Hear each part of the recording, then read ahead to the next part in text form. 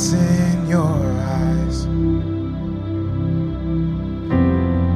There's no question in your mind, God Almighty, God of mercy.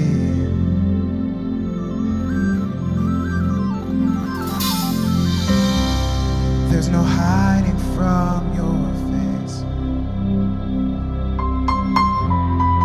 There's no striving in your grace, God of mercy,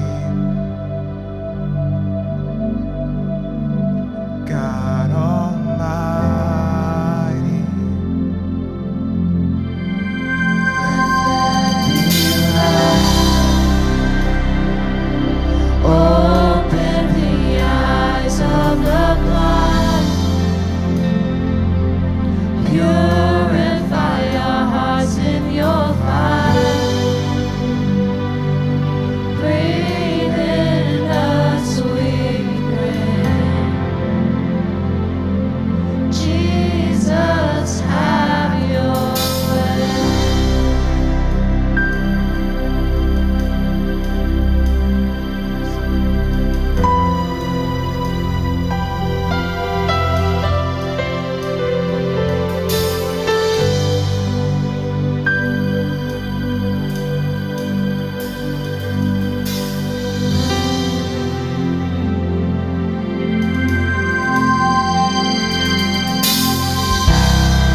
There's no borders in your love, no division in your heart, God of heaven, God of freedom.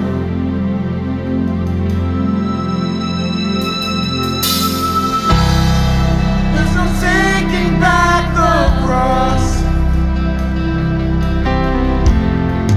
no regret in what it cost, God of freedom,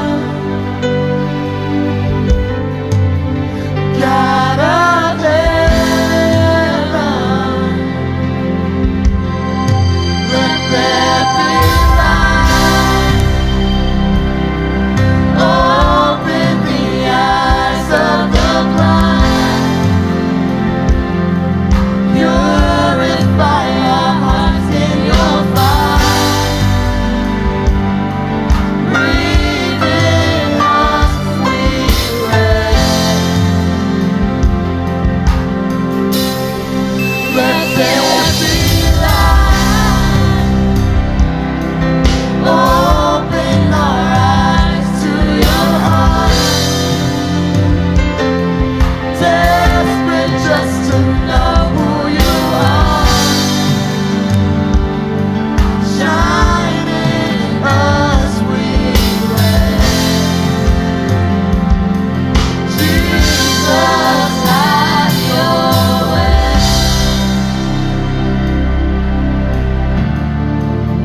Have your way, Jesus.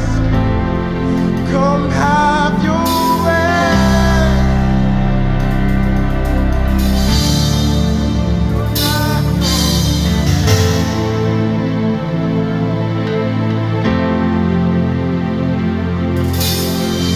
Good news embracing the poor, comfort for all those who mourn, the broken-hearted. We sing louder, release from prison and shame, oppression turning to praise for every captive. We sing louder, restoring sight to the blind, breaking the curse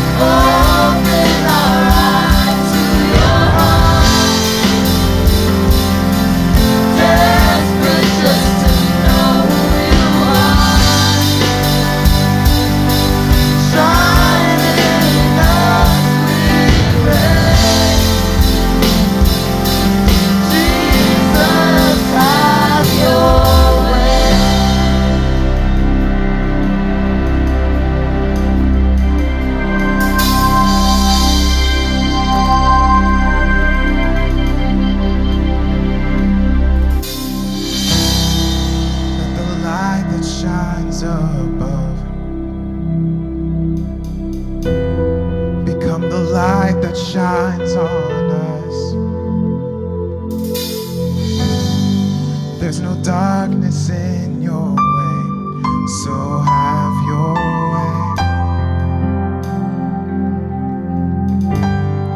Lord, have your way.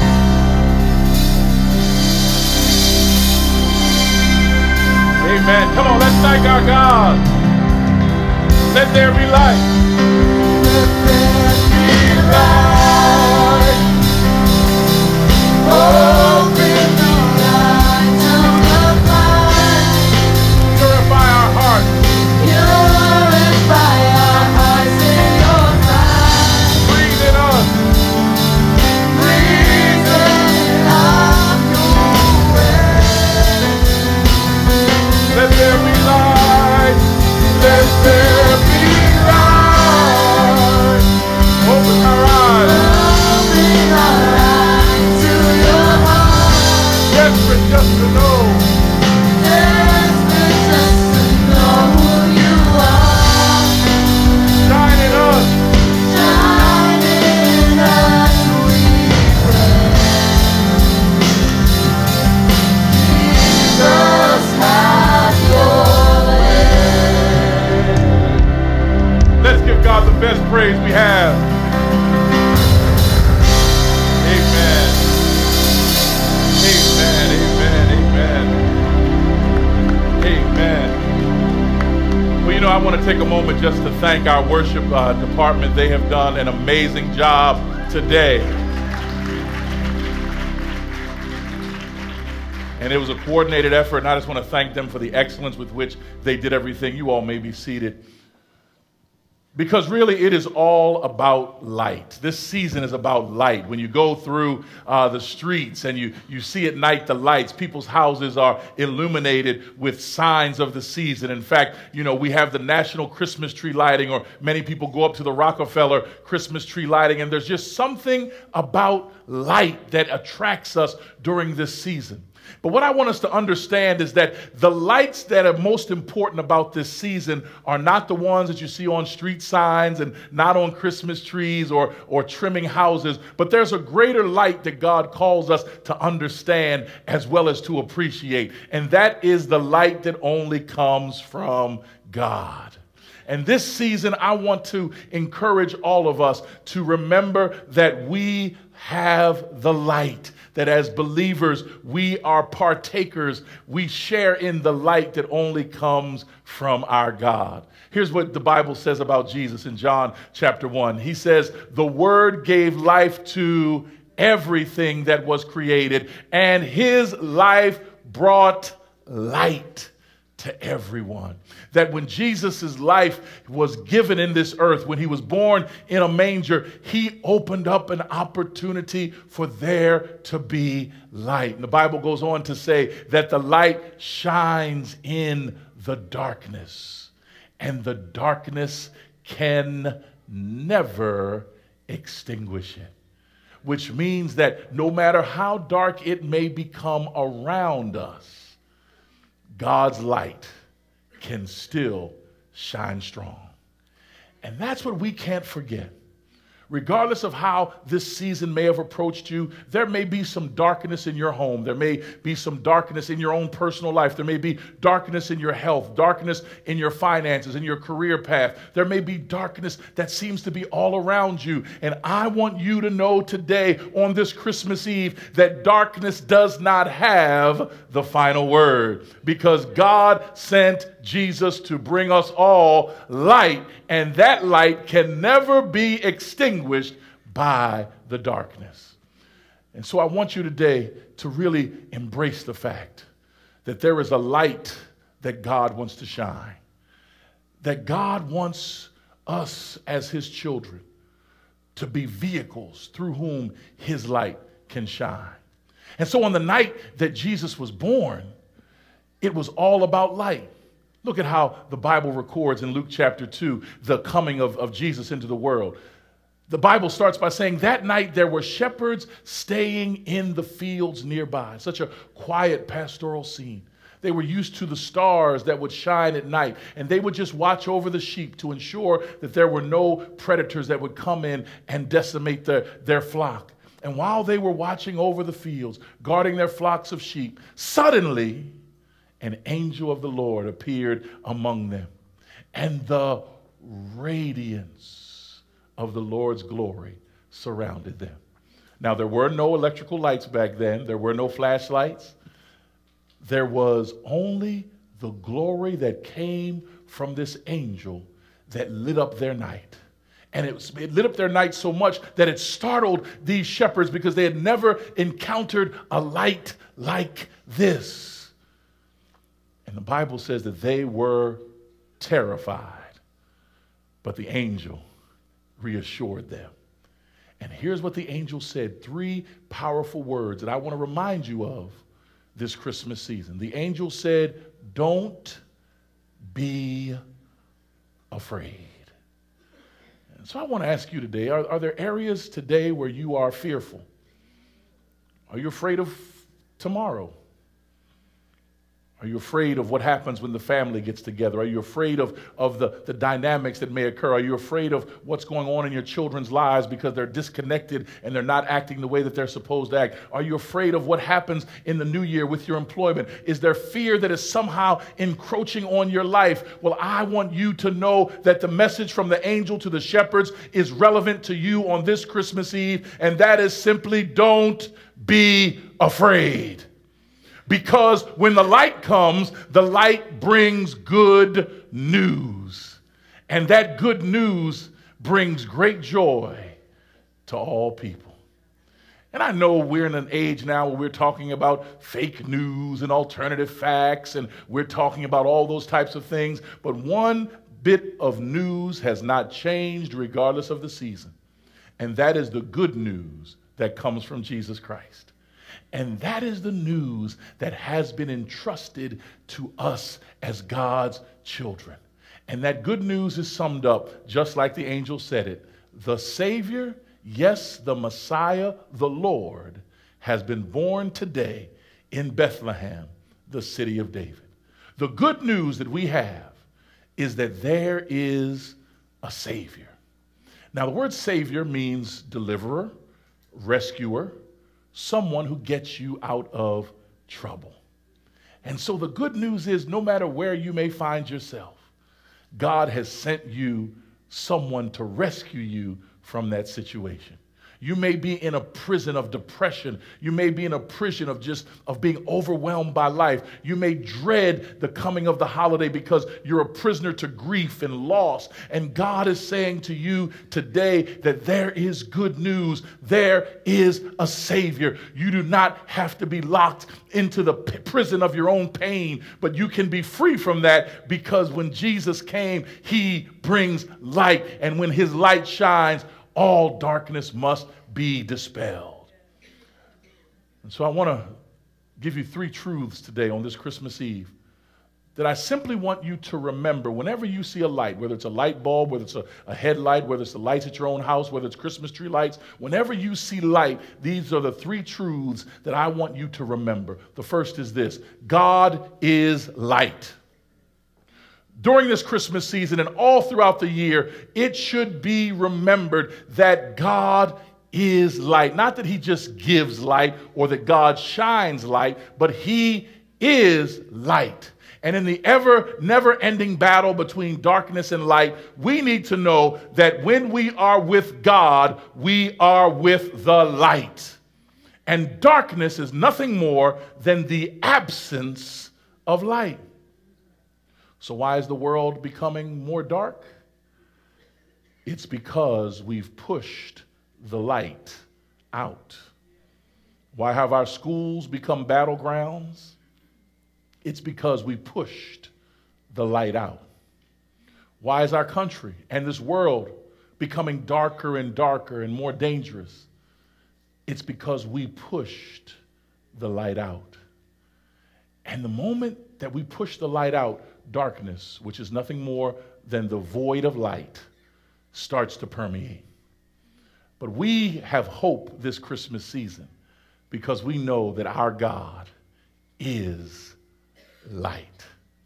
And we've seen this from the beginning of the Bible. In Genesis chapter 1, God makes it clear the first thing that God says when the earth is without form and void and darkness covers the face of the earth, God says, let there be light.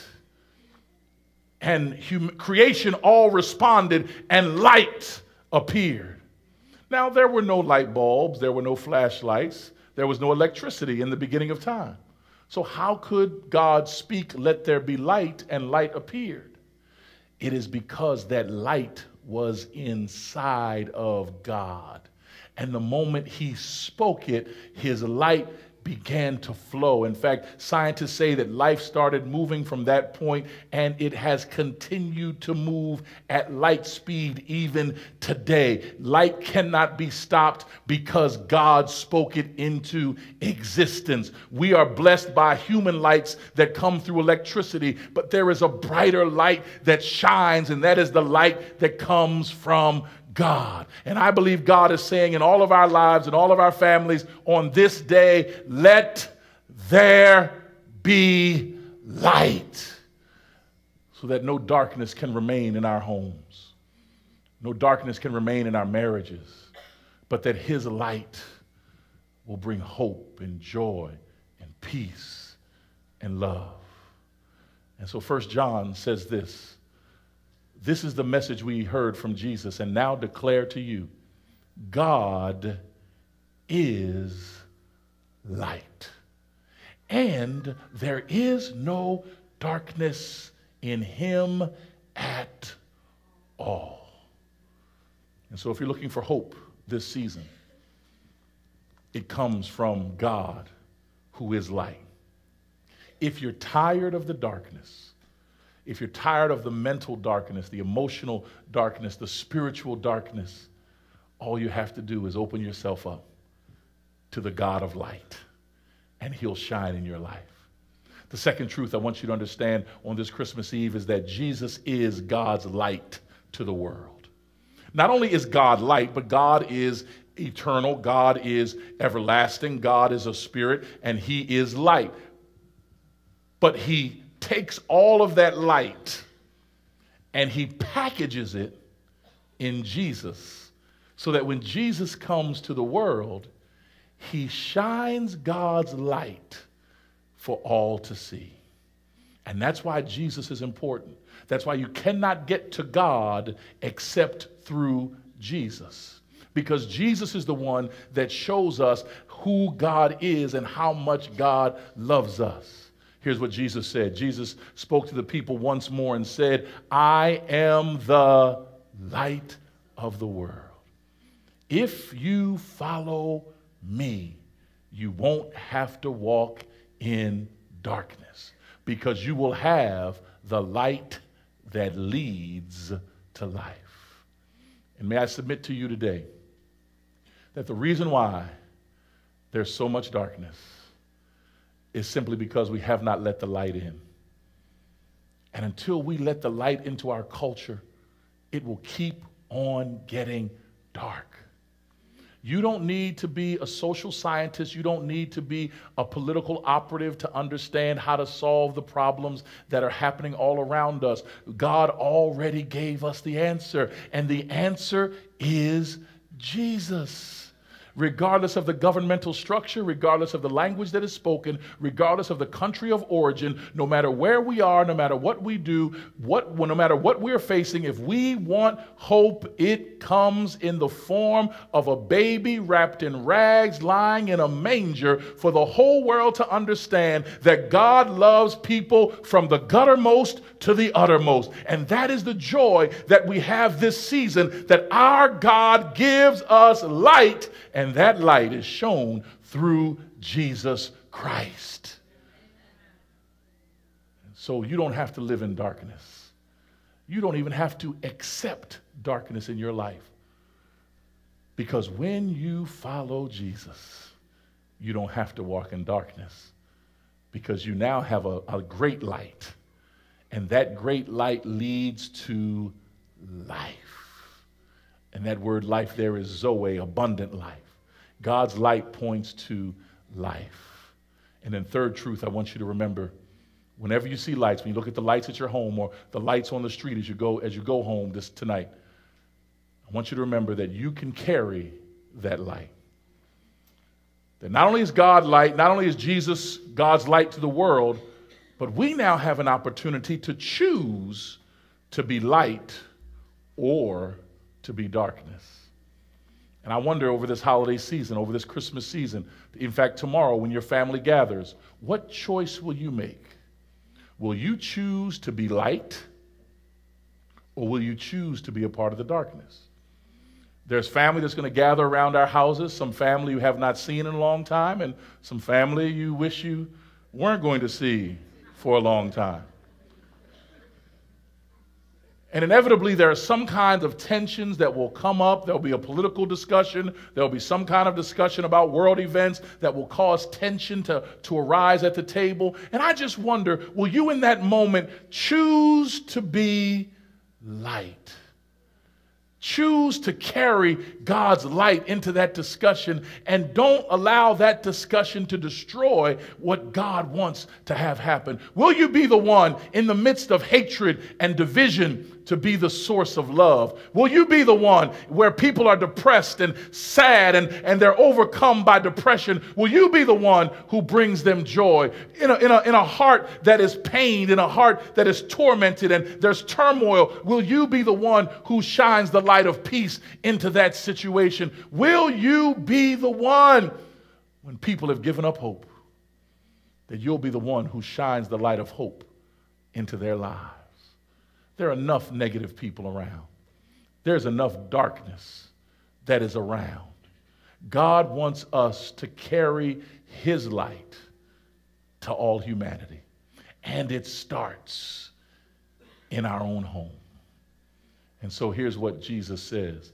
He says, put your trust in the light while there's still time. So let me pause right here and just challenge all of us. Experiencing the light is only one facet of what God wants you to do. He ultimately wants you to trust in the light. God, if you say Jesus is the light of the world, I want that light in my life because I refuse to live in darkness anymore. And when I trust the light, who is Jesus, then I become a child of the light. And that's what God is calling for all of us to be children of the light. And so we have to let our light shine. No matter where we are, we have to let our light shine. If you brave the after Christmas sales on December 26th, let your light shine. When your family gathers from near and far, let your light shine. When trouble comes even knocking at your own door, let your light shine. Because when you let your light shine, it really is not your light. It is God's light that shines through Jesus, through you. And his light can never be overcome by darkness. And so I want to encourage you to walk in the light. It's a beautiful light. In fact, if people are in darkness, why don't you invite them? Come where the dewdrops of mercy shine bright. Shine all around me by day and by night, because Jesus is the light of the world. Amen.